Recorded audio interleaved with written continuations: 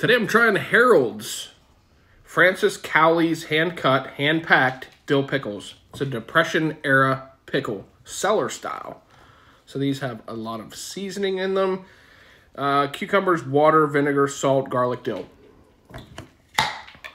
That's it.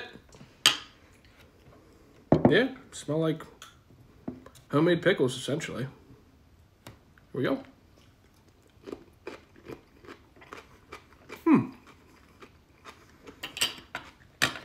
A decent crunch to them, which is nice. Very salty and sour.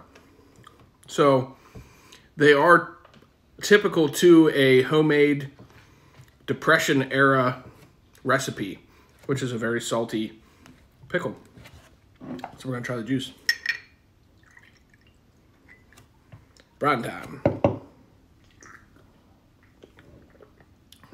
Yeah. That's salty and sour, but they are good. So these are Harold's Francis Cowley's pickles. I'll leave our information up here. I'll probably give them an 8 out of 10. See you guys later.